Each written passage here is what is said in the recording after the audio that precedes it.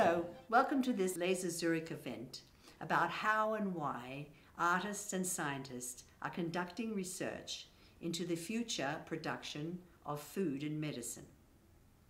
Using chicory components as an example, the concepts of wild plants, cultivated plants, and in vitro plants will be explored in this session. It will feature 6 presentations by media artists and biochemist researchers who are involved in our current Art and Science Node Artist in Residence program called CHIC.